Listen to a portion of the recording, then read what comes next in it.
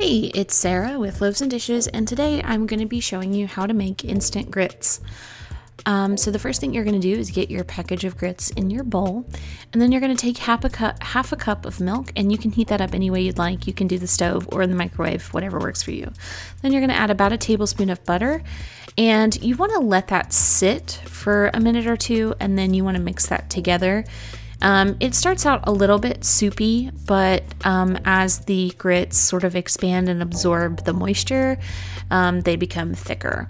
And if you want your grits creamier, you'll need to add a little bit more liquid. If you want them like thicker, less liquidy, then you'd add a little bit less liquid. I wouldn't go less than what the package says. And then you want to add your toppings. We like cheese and salt and pepper on ours, but that part's really up to you. Thanks for watching, and be sure to subscribe and check out loavesanddishes.net.